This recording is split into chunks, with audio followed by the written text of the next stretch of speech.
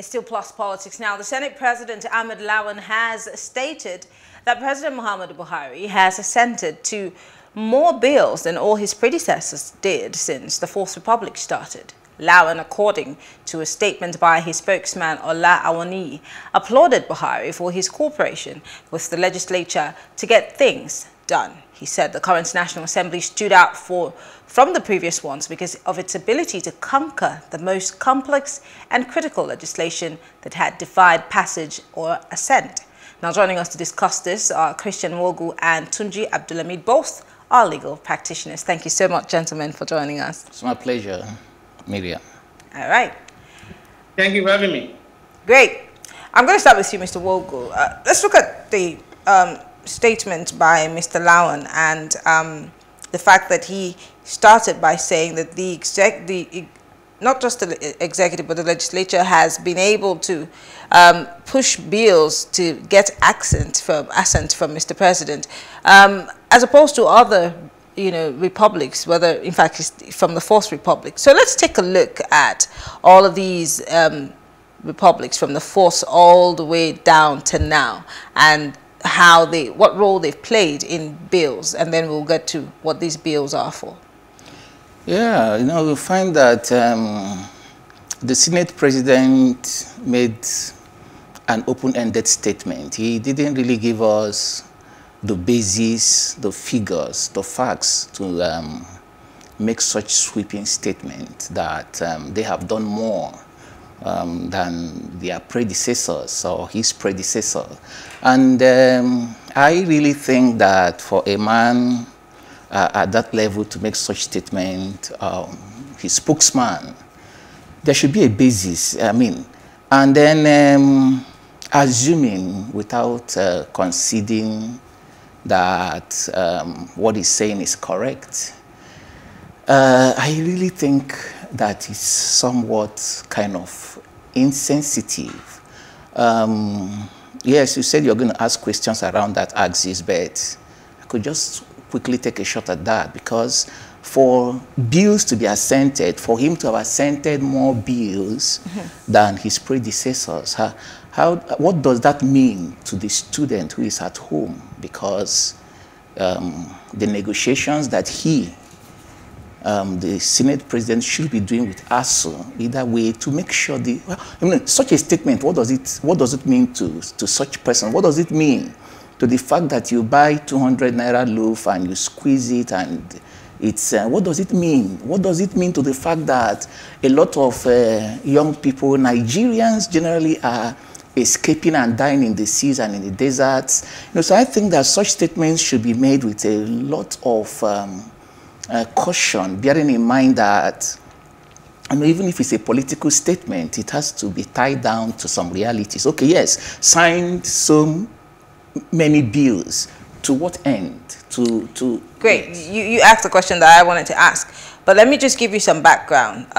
He made this statement actually as a guest lecturer at a parliamentarian's lecture series, which was facilitated by the National Institute of Legislative and Democratic Studies. But I'll give you figures. He declared that President Buhari had been the most proficient in granting assent to bills, as available data on gazetted acts showed that between 2015 and 2021, Buhari had assented to more than 84 bills, the highest since the commencement of the Fourth Republic. 84 bills, which means that this is the highest. But you asked a great question, which is to what end? And you've also asked about the fact that what does this, what does this replicate to? Do these laws become enforced for the betterment of the average Nigerian? And I think that those questions need to go to the Senate President. But you also mentioned something about a political statement. I mean, if this were to be a political statement, why do you think the Senate President was making it? Well, basically to justify, well, I hope you'll pardon me to say this, to justify non-performance. So you think that the President has not performed? Yeah, we are looking at pragmatic situations. We are looking at realities. We are looking at real life. Yes, some of these persons, with due respect, Miriam, do not know the cost of pure water. They don't. They don't know. They don't know what is. I mean, the fact that if you go to a canteen and you pay 500 naira, you still come out like you've not eaten. They don't know these things. So that's when I say incompetence. I'm not saying as a person, of course, for him to be there, he must have a pedigree, must have a precedent where he's coming from. But in terms of reality... Well, just so you know, the Senate President has had one of the longest tenures in the National Assembly, 35 years. So he does have a pedigree. Yes, we are not contesting that. We are looking at deliverable. You know, we are looking at the things that a statement, call it political or whatever, when it's made, people will hail and say, true, that's correct. I just felt it in my bank account. I just felt it when I went to the market. I just felt it when I took a drive. I mean, even to fly now, it's a huge challenge. So these are the things we are looking at. That's why we're saying that such statements should be made, should be tied down to certain realities, not just be made open and let it just fall into the ground and maybe attract more votes. We think we should have a better deal than that. Tunji, let me toss this one to you. I'd like to quote the Senate President. He said, and I quote, "For 20 years, the National Assembly had attempted reforming the petroleum industry without much success. It was first introduced in the 6th Assembly, 2007 to 2011, but failed to scale through. Similar efforts by the 7th Assembly failed to secure concurrence by the Senate, while in the 8th Assembly, the bill was passed but failed to secure presidential assent." And he now goes on to say that in the 9th Assembly, we prioritized the bill in our legislative agenda and worked closely with the executive to secure a passage and assent. Now, this historic achievement of the National Assembly means that Nigeria now has legal governance, regulatory and fiscal frameworks for the petroleum industry that would promote optimal utilization of the country's abundant oil and gas resources. I'd like to really hear your thoughts on this PIB because you and I have had conversations on it. And I am laughing because I don't know the basis for making that those comparisons and those statements. You see, like my colleague said, it's a mere political statement. You know, the PIB was passed by the president, and yes, since that time that was passed. What has changed? Nothing. It was passed without even, it was passed few months after being passed. There are requests for amendment of changes or some other thing like that. So it shows that it was not properly thought out before it was signed. We just signed for signing's sake, for record, for the purpose of we have signed certain number of bills for what is happening today. You just want to play that record, statistics that look, certain number of bills have been signed, that is Mr. President. Whether those bills have effect on us or not, it does not matter as far as he's concerned, because that's why he's making those basis. I don't understand the basis of what he's saying. The PIB bill was passed at the 8th Assembly as well. That because of the fact that the president at that time, the state president at the time, was not in good book of the president. In other words, they were trying to make him look as he's the one blocking the progress of the country. They refused to assent to the bill, not because the bill was not properly done, not because it was not properly thought out, but because the president just want to show that look, see as far as it's coming from the 8th Assembly, led by Dr. Bokar Saraki, I will not assent to it. That was how I see it. So today, bragging about the number of bills that have been signed by the president, I do not see the basis for it because I have not seen the effect of those bills that have been signed by the president. In fact, both of these bills that have been signed by the president are also being disobeyed by the same president. They are not being followed. The electoral acts that have just been passed, we see what is going on now. Certain things have been done without regards to that law, and the president says nothing. He does nothing. He was not to be at them. So as far as I'm concerned, bragging about whether he has signed bill or not is not an issue for me. The issue is that how well has this bill helped our situation? How well has it developed our circumstance? How well has it changed our circumstance in this country? And talking about the bill that has been passed, that is the job of the National Assembly, is to pass bill and pass law into law. So if you are passing bill in circumstance that we are here now, because circumstance that we have now is not the same as that we were before now. So things must change and we must improve on what is on ground. And that's what they are doing. They are doing their job. As far as I'm concerned, those jobs is not even enough to even have effect on us as a citizen of this country. So if he's bragging that, look, the bill they passed have changed our lives, so I will say, yes, he has the right to brag in that regard. But he's just bragging without giving us any basis for that bragging. As far as I'm concerned, it's just a mere political brag. Let me give you some more information. again, quoting the Senate President, he said that this bill, the PIB, would enhance social and economic development and promote a conducive investment climate in the industry and foster development of host communities. That's one. Now, he said, without sounding immodest, we have equally concluded work on several other important pieces of legislation that have been signed into law, all of which have potentials to significantly enhance various aspects of our national lives. And then he goes further to say, the Finance Act of 2020 successfully amended 17 key aspects of the extant laws, including 7 existing tax laws. He also said the CAMA 2020 Act also represents a landmark achievement, representing the first time in 30 years that this law has been updated. Other bills of great economic significance that have been passed by the National Assembly and awaiting presidential assent include the Public Procurement Act of 2007, Recovery of Public Property Bill, and the amendment of Assets Management Corporation Act, among others. So you're talking about the fact that these things may not have an effect on, you know, our daily lives, but he's also making a case that these bills have potential, in his words, I'm using his words, to change, you know, our national life. Potential. Go ahead. Marianne, potential. We are still talking about potential. When the bill has been passed for how many months ago now? The PIB has been passed since 2019 or 20 or 21.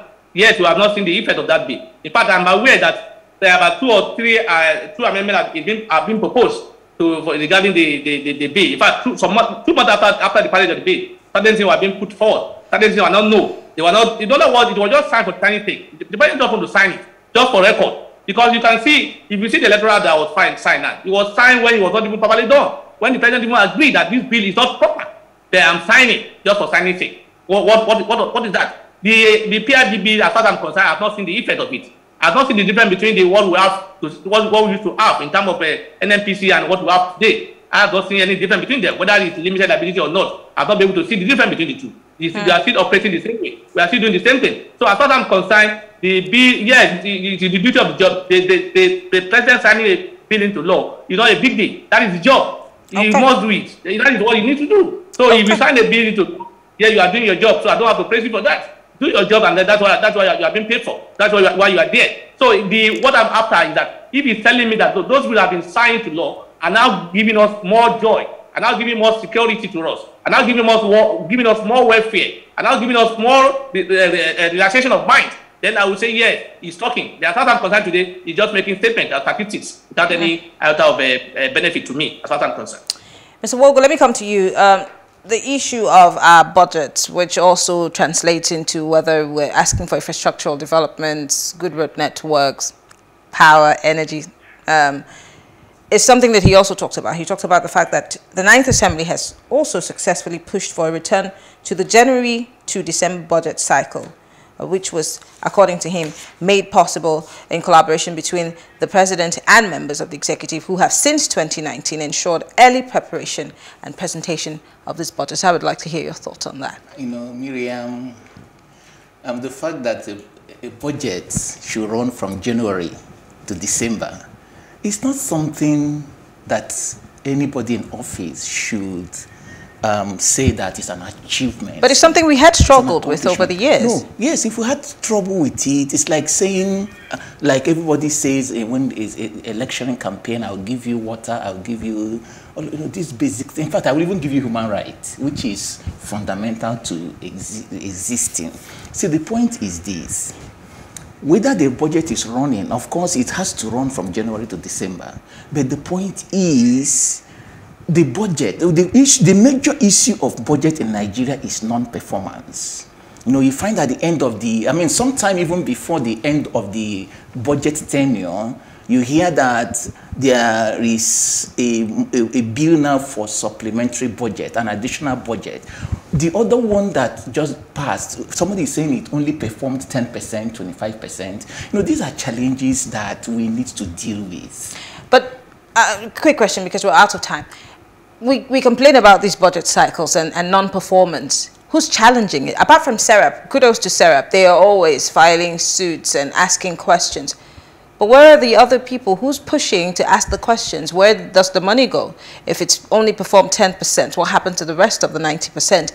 We're not asking these questions. And these guys are coming back to ask for your vote. So really, should we just be talking about non-performance? Who should be asking the question, I tell you, is the media, is the press. You know, sometimes I feel that the media should really... The press is asking those questions, but is it just the press that is being represented in the National Assembly? Essentially, let's not even begin to label them. The real person that should determine how the budget goes and make sure it performs is the commander-in-chief, is the president, is the governor, is the local government chairman.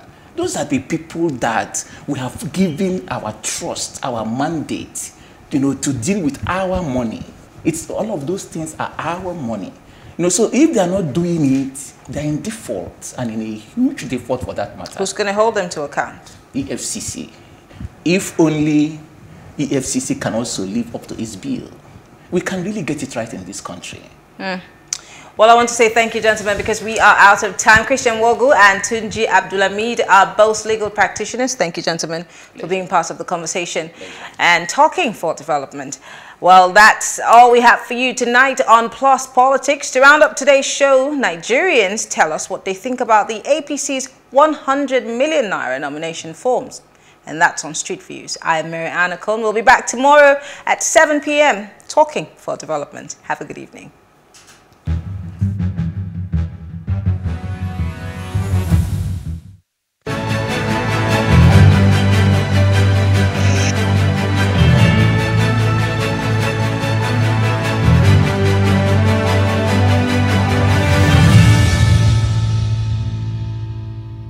As a people, these are things that we need to take into consideration when making our choice of a party to support or the candidates to support, because there is consequence to such things being put in place.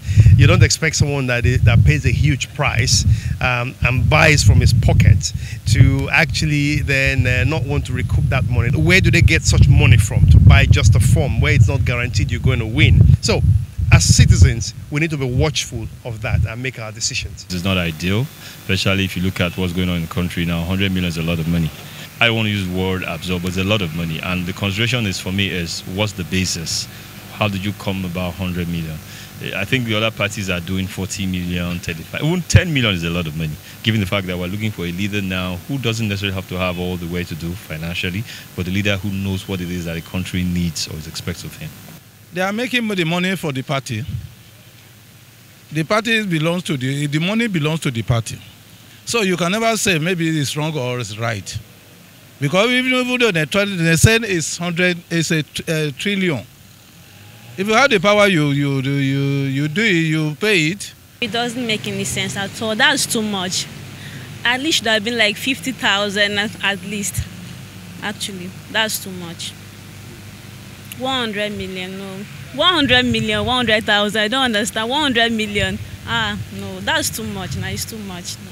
If a Nigerian, an individual will bring out 100 million from his purse to buy for form to run for the presidency, meaning that he has trillions of naira in his account.